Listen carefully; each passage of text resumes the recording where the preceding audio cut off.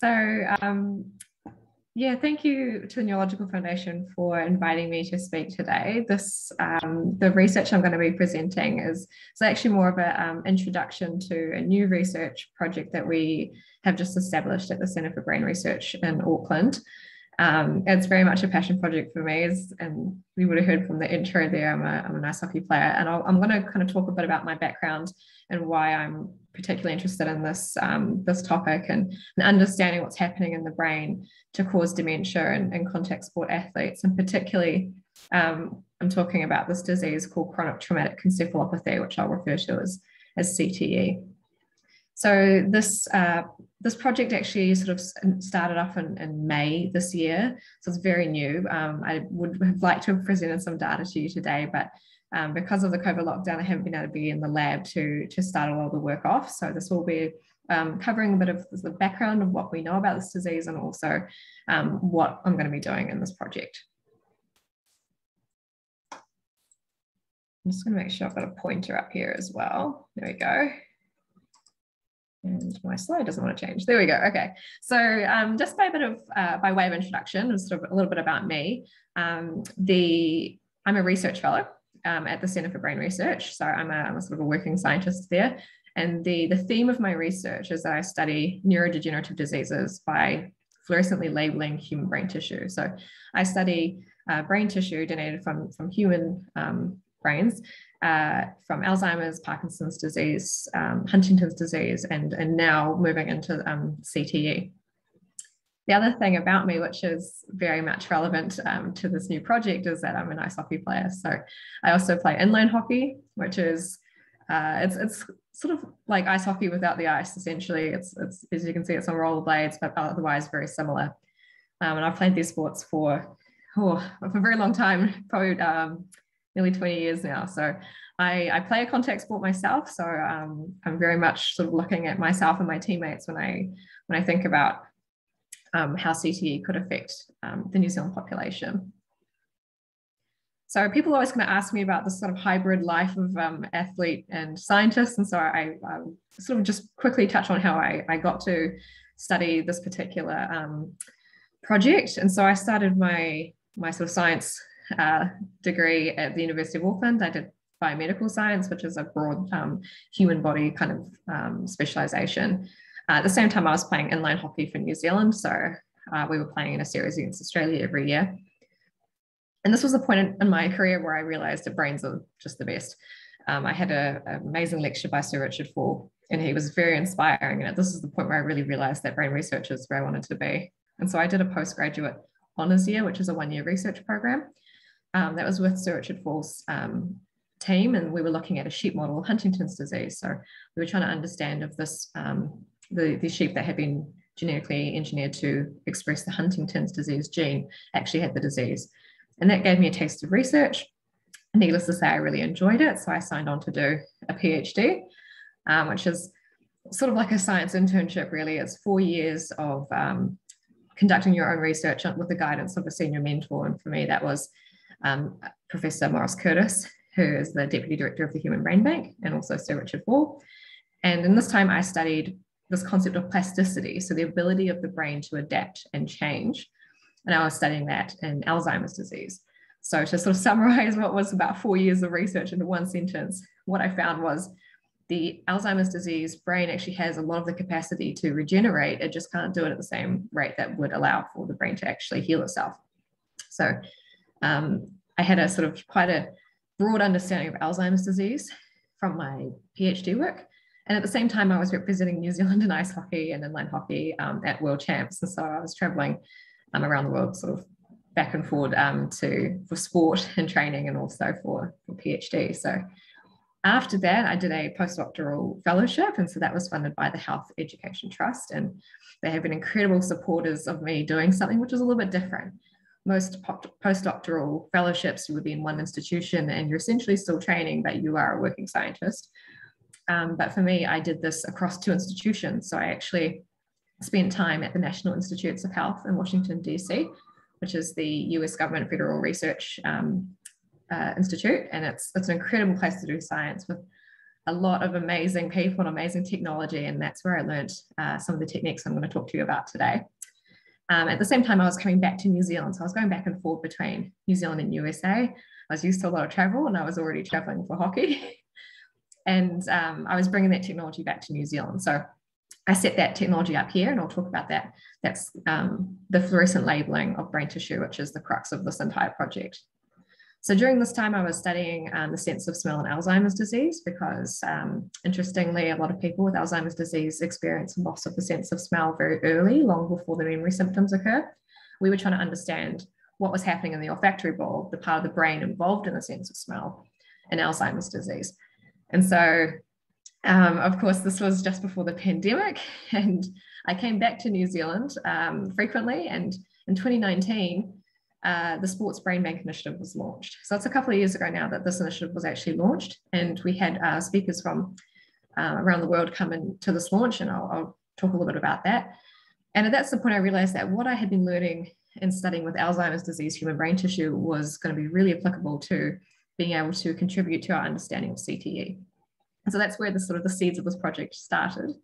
And then, of course, the pandemic happened, and I happened to be studying the sense of smell, and everyone wanted to know why we were losing our sense of smell with COVID-19. And so I got kind of seconded into this project that was looking at that. And then in 2020, I came back to New Zealand, and in 2021, I was very generously funded again by the Health Education Trust to further my research studying CTE and the form of dementia that's associated with repetitive head injury. So it's been a bit of a process, but the underlying theme of my research has been consistent throughout this whole time, and it has given me an understanding of quite a few different neurodegenerative diseases and the processes that might be occurring in CTE. So that's kind of the background to how I got here. Now, to introduce CTE, I have this really nice little 2-minute video, which really covers off a lot of the general knowledge of what we currently know about CTE. So I have hopefully enabled this in a way that we'll be able to, everyone will be able to see it. So hopefully someone can flick me a comment if it's not working, but I'm pretty sure this should work. So. Lately, it's been difficult to talk about football without mentioning concussions. Why? Well, mounting concern over a disease called chronic traumatic encephalopathy, more commonly known as CTE.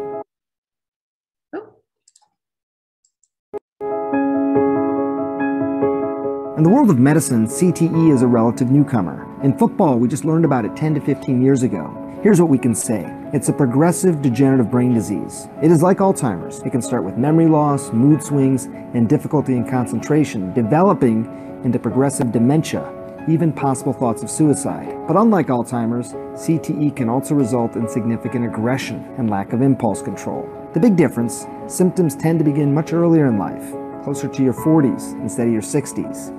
In both diseases, there's no known cure. Researchers believe there's only one way to get CTE, and that is repeated hits to the head. What happens is that you get a buildup of an abnormal protein called tau in the brain. Scientists do know both the location of the tau and how much tau in the brain determines the symptoms you might exhibit. But scientists don't yet have a magic number of hits that results in CTE. It also isn't known who exactly would develop CTE. There are some players who take many hits and never develop symptoms. Factors like genetics and age of exposure to the trauma could play a role. How do you know if you have CTE? Just because you have symptoms doesn't mean you have the disease. In fact, as things stand now, you can only be diagnosed for sure after death. Scientists are researching how to diagnose in living people. A prominent group of researchers have found over 90% of former NFL players have developed CTE. But remember something important here. The number could be so high because of something known as selection bias. That means the brains that were studied were from people who worried that they had CTE. Also, it's not just football players that need to be concerned. Boxers, soccer players, people in the military, anyone who's exposed to constant head trauma can develop it too. So hopefully that all played well. I didn't get any comments that suggested it didn't. It's kind of hard in these talks sometimes to know if everything's working, but some of the take-home messages there that I kind of wanted to just re-emphasize is that one of the main issues with CTE is that we actually don't know if someone has the pathology until after they pass away and we examine the brain. And that is obviously not particularly helpful for people who are living with the disease, and that's quite a challenging thing that we we need to address in this research. We need to find markers that are going to help us identify this pathology in living people. And so that's one of the real areas that CTE research needs to move into. The other thing to point out is that a lot of the research that has been done on brain tissue, on human brain tissue, has been done on NFL players or American football players. And so a lot of our understanding about what's happening in the brain is actually based on a very specific population of people. And it's really important that we understand whether this is actually happening in the kinds of people, or the kinds of sports that we're playing here in New Zealand. So I think we need to be a little bit careful when we try to extrapolate knowledge from a very limited population. And so that's really the crux of why we want to do this research. The other side of it is, as mentioned in this video, the most likely cause of this pathology, CTE, is repeated hits to the head. So not necessarily concussive hits or hits that will, head impacts that will cause the symptoms that we call a concussion, but just repeated head impact and exposure to head impact. That's really the defining characteristic of what we think is different with CTE and other forms of dementia. So I'll just go to there we go. So why is this important to me? Obviously, I mentioned I'm an ice hockey player. This is very personal. This is a picture of my of the Iceburns, the New Zealand Iceburns, the New Zealand women's ice hockey team. This is from, I think this is from 2019. We went to Romania. We won a silver medal in the Division 2 World Champs. It was an amazing time. You can see how happy we are. But just when I look at this picture, I also see there are about a third of the players in this picture here have actually experienced a concussion or repeated concussions that have been so bad that it's taken them out of the sport for more than sort of 6 months, and it's affected their life, this, you know, not just their sport, but their work and their study. And this is my family, and so I get a little bit emotional because it's, you know, this is a disease that I worry that my teammates will get down the line, and so that's why I want to do this. The other reason as I've been doing research around this, I came across this graph, which is actually, it's about the rate of concussion in contact sport, collision sport in college athletes in America. So not all the sports are on here because it's just US college athletes. But I remember reading this paper and I realized that this bar here, this is me, women's ice hockey, and our rate of concussion was up there with men's ice hockey, men's wrestling, and then this bar here is men's American football. And it was quite an eye-opening moment for me when I realized, you know, women's ice hockey is non-check, which means that we don't do the same hits that the men do. It is a contact sport, but it's not supposed to be quite as, I guess, violent as the men's game. And yet our rate of concussion is still really high. And so this kind of made me realize that it's not just the sports that people would typically associate with repeated head impacts, you know, like American football or rugby. It can also be some of these other sports where concussions are very frequent. And so CTE has been in the media quite a lot recently. I've just kind of got a few snapshots here. There's been quite an interest in trying to understand whether or not, particularly in the rugby codes, whether or not people, former rugby players might be experiencing CTE. There has very sadly been some instances of players committing suicide, and CTE has been found in their brain, which is what happened here in an Australian football player.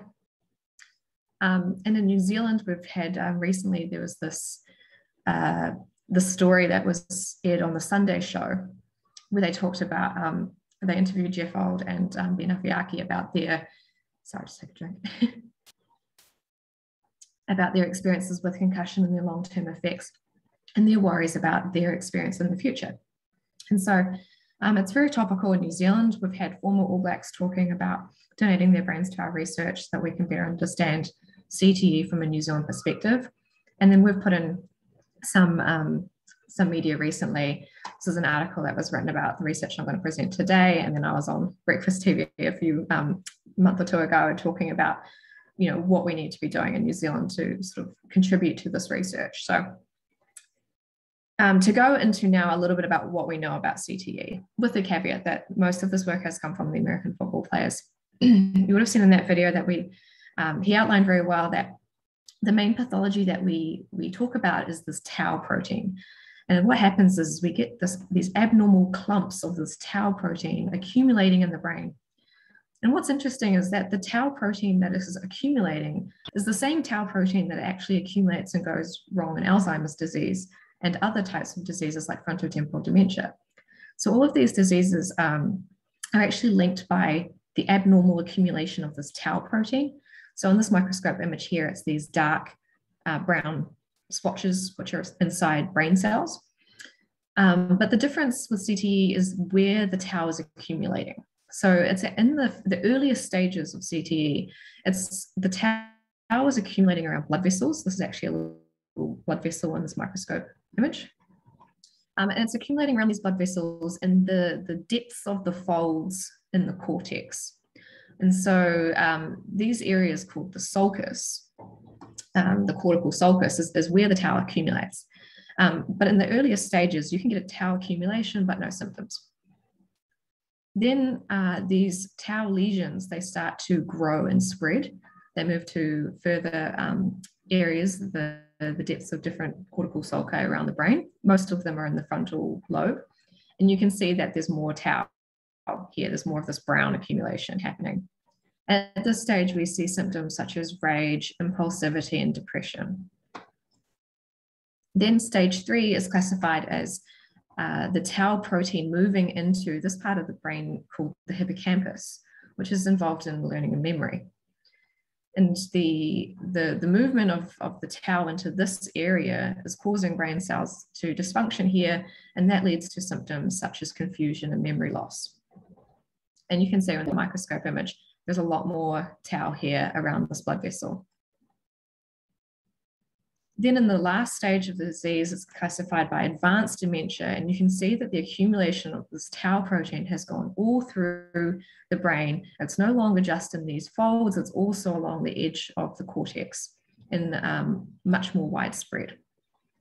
And you can see there's just a very, very dense amount of tau. And what we think is happening is that this tau protein is accumulating inside brain cells, and the important brain cells called neurons, which are talking to other parts of the brain in your body, are becoming dysfunctional because they're just clogged up with all of this abnormal tau protein. So that's one of the main ideas around what's actually happening in CTE. So what do we know about CTE and sport? Well, again, this is based from American football studies, but we know that the severity of the CTE correlates with the level of American football play. So that's whether the person was playing at a high school or a college level, or if they're playing semi-professional or professional sport. It also correlates with the duration of their playing career, but not with the number of concussions or the position that they play. And you might think that this is strange, that it doesn't correlate with the number of concussions, but remember that concussion is a sort of a set of symptoms that we associate to a head impact. So it's not necessarily accurate representation of the number of head impacts the person might have experienced, because there are plenty of athletes who won't report a concussion. I've done this myself because you want to keep playing. Or because the head impact hasn't been severe enough to cause the sorts of symptoms that we would classify as a concussion. But it is this repeated exposure to head impact which seems to be correlated with the severity of the pathology in the brain. As you can see in this little video here, I think this illustrates quite well how an impact to the skull actually causes a lot of movement in the brain. And that movement in the brain causes a lot of damage as it hits the front and the back of the skull. And we think that physical force against the cortex of the brain is causing some of this tau accumulation to eventually start to happen. So what else do we know about CTE? Well, I presented a very sort of straightforward picture, but it is actually very complicated. So CTE tau lesions are often occurring with other types of pathology in the brain. So while the tau is the way that we classify a case as being CTE or not, it's quite frequent to see cases present with other types of pathology like beta amyloid plaques, which is usually associated with Alzheimer's disease, or TDP-43, which is another protein which is associated with motor neuron disease. And we can quite frequently see that these pathologies all together, and that can make it difficult to tell whether the brain that you're looking at is a case of CTE or a case of Alzheimer's disease or something different. So It's important to realize that as people get older, there is a natural accumulation of some pathology. And people are, your brain is the representation of an entire lifetime. And so there's lots of different things that are happening in the brain. It can be quite hard for us to tell whether something is CTE or not. The other thing that we know is that the tau that we see in CTE is different to the tau that we see in Alzheimer's disease. So this is a picture of a microscope picture where you can see in CTE, the brown clumps here of tau. They're at the top of the image here. This is the edge of the brain. So actually in CTE, the tau accumulates towards the outer surface of the brain. Whereas in Alzheimer's disease, the tau is predominantly accumulating in the deeper parts of the cortex. And so there's sort of different parts of the brain which are being affected by tau in these two different diseases. So it's very interesting that you have the same protein going wrong in a different way and causing two potentially different diseases. One of the other things that we know is that the white matter of the brain becomes damaged. And so what I mean by that, if I just show you this little picture in the corner here, you see around the edge of the brain, there's this darker layer, like a gray, it's the gray matter we call it. And this is where the brain cells actually reside. And then you have this whiter area on the side here. This is the white matter, and it's actually the tail of all those brain cells coming down to talk to other parts of the brain, feeding off into other areas. And so what we know in CTE is that this density of these tails, these tracts to other parts of the brain is a lot less dense. And so this is a normal, and the blue is those fiber tracts. And in CTE, you can see it's a lot less intense. So it's a lot lighter. There's not as much connectivity between these different regions. The other thing that we know is that there is chronic inflammation in the brain. So this is a microscope image of some brain cells that are involved in inflammation. And they usually just cruise around the brain, cleaning up any debris and making sure that nothing's in the brain that shouldn't be there. And if it is, they kind of engulf it and destroy it. In CTE, you can see that there are a lot more of them, and they're very dark and they're quite big. And so this is kind of sort of the angry state. And we can tell from this sort of morphology of these little immune cells that this brain is experiencing chronic inflammation. So we see this in CTE as well. Now, what we don't know about CTE is a lot. This is a very new field. And the type of information that we know about Alzheimer's disease, we don't know about CTE yet. And this is where a lot of the research is heading. So these are some of the questions that I'm hoping to answer. So are the blood vessels damaged? We saw that the tau is accumulating around the blood vessels, but we don't actually know if there's any damage to those vessels, or if they're functioning normally, or if they're leaking and that's what's causing the inflammation. How widespread is the inflammation? A lot of the studies so far have just taken snapshots around the brain, but they haven't looked to see if that inflammation is actually focused around where the tau is, or if it's just widespread. Are the neurons showing signs of stress? So that could be something like the brain cells might be there, and we might be able to see them in the brain tissue, but are they functional? Are they actually doing what they're supposed to be doing, or are they showing signs that they are not functioning properly?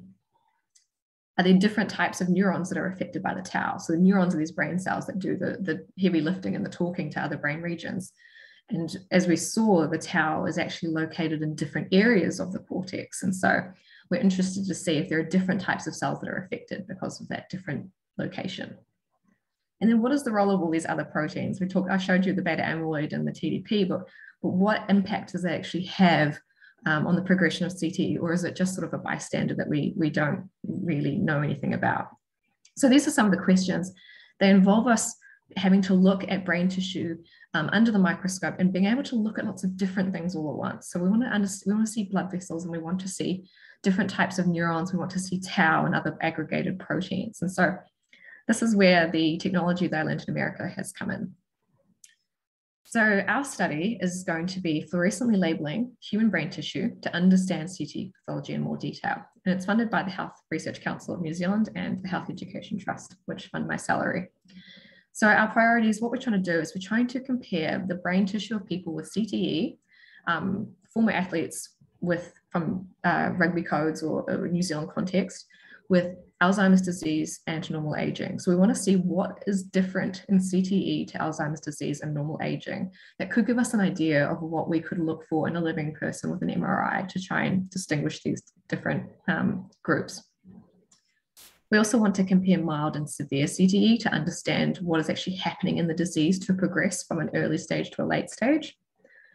And the overall purpose of this is to determine the pathological signature of CTE. We really need to understand what it is about repetitive head impacts which causes this type of pathology compared to what's happening in a different disease like Alzheimer's. And so these are the kinds of images that I generate in my work. So there are these beautiful fluorescently labeled pieces of brain tissue that I take images of under the microscope. So in this particular image, this is an example of the kind of things that we would look for. So in purple here, these are the big neurons, the ones that do all the talking to the other brain regions. In cyan, we've got some blood vessels here, you can see those. In green, you see this big dense network of green, like a spider web. These are supporting cells called astrocytes, and they actually look after the big neurons and keep them happy. In red, we've got those little immune cells that I showed you before that scurry around and sort of clean up the debris. And so with a technique like this, we're able to look at the brain tissue and identify different parts of the tissue and see how those different things are interacting.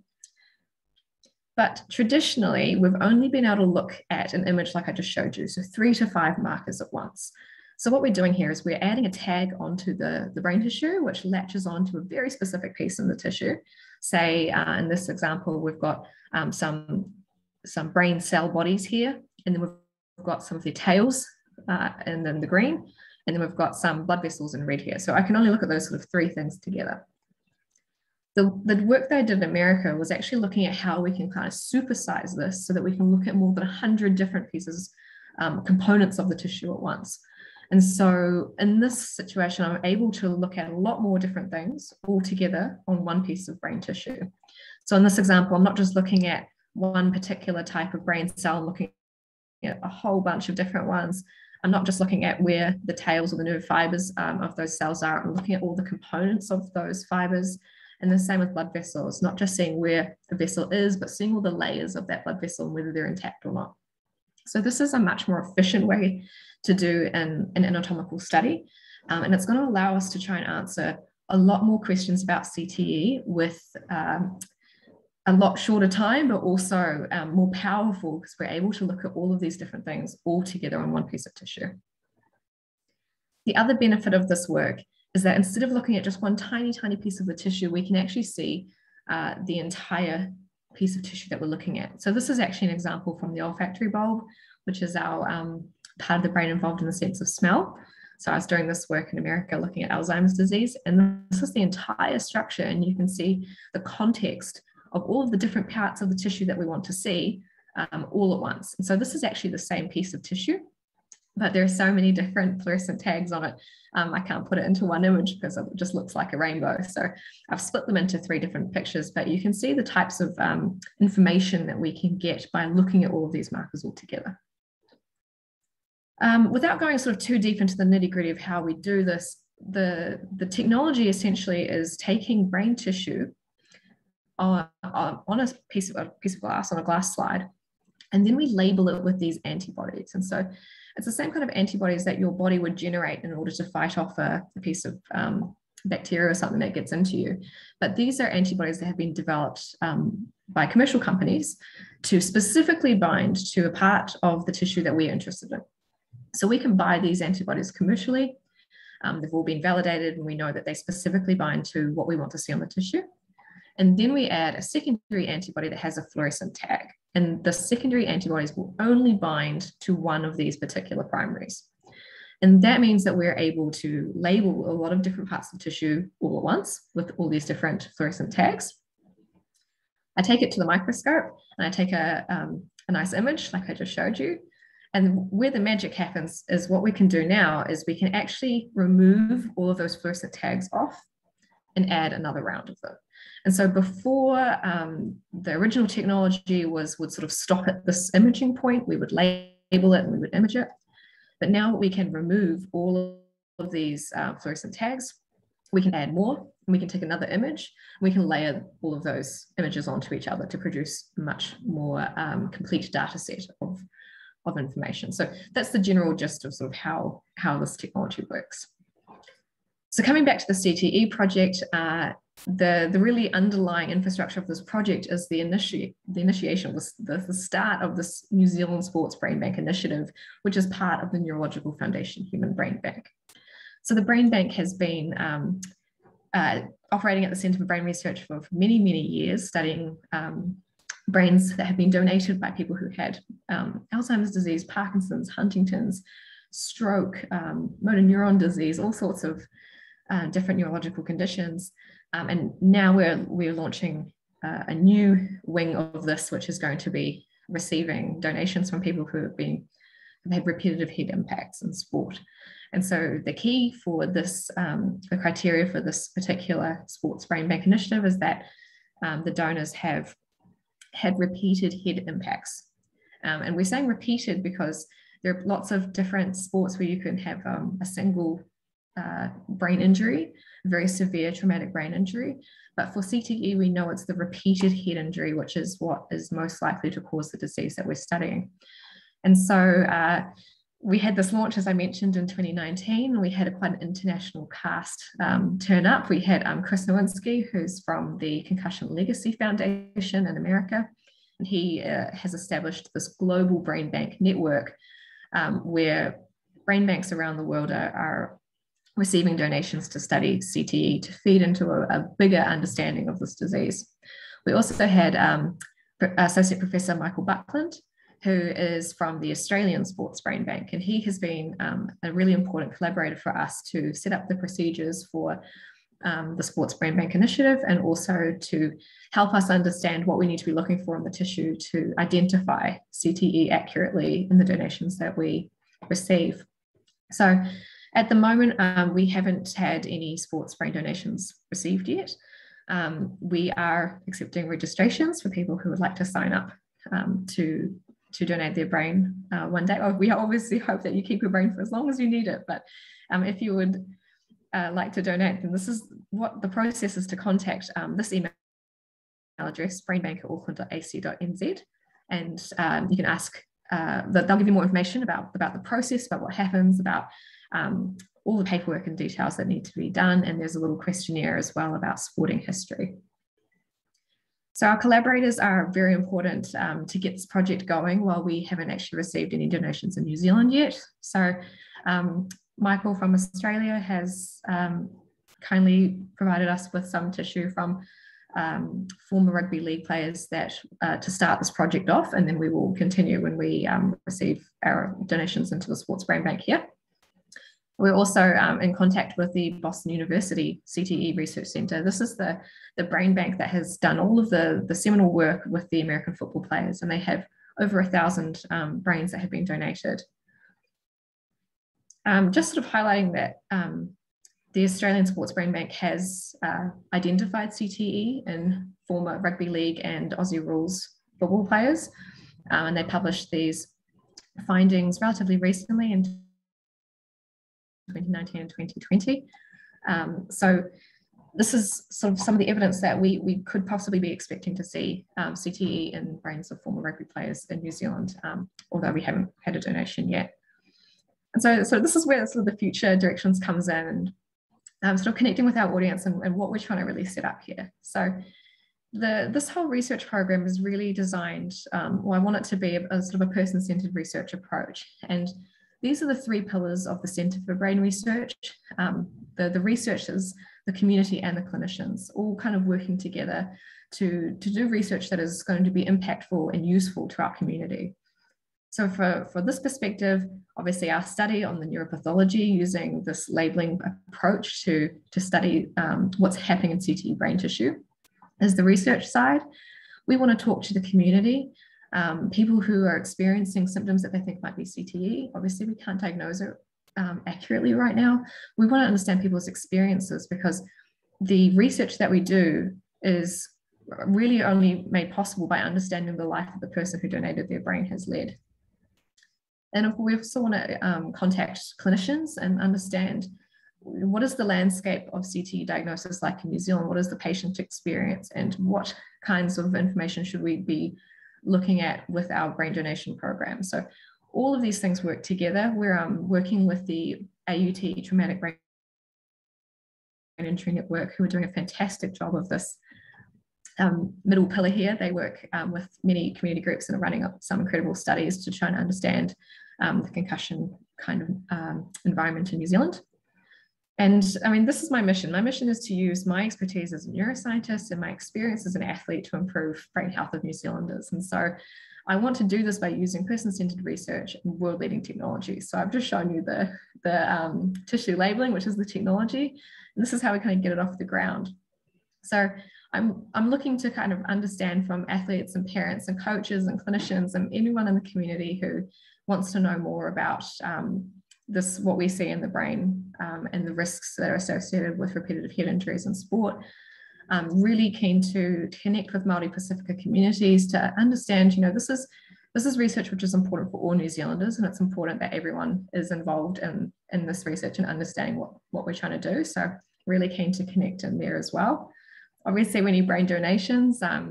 So just letting people know that this is an avenue if you want to sort of support the science and sign up to donate down the line. And funding. So this is a new research initiative. I'm very fortunate to be funded through the Health Ed Trust for my fellowship, and we have some project money to get started from the Health Research Council, but I'm a team of one, so it would be great to grow the team and really get this research off the ground, and funding is what makes science happen in New Zealand. So with that, I think I would like to just sort of conclude by thanking all of my collaborators, particularly my mentors, Professor Maurice Curtis and Sir Richard Fall, who also are the Human Brain Bank directors, Associate Professor Michael Buckland, who has helped us really set up this entire initiative here in New Zealand and has been a very willing collaborator for the project that we're about to get underway. Our collaborators at the Concussion Legacy Foundation, Boston University, NIH, who I still work with, and the AUT Traumatic Brain Injury Network, who are doing incredible work as well. So thank you to everyone, including all my lab colleagues, and I hope you found this informative.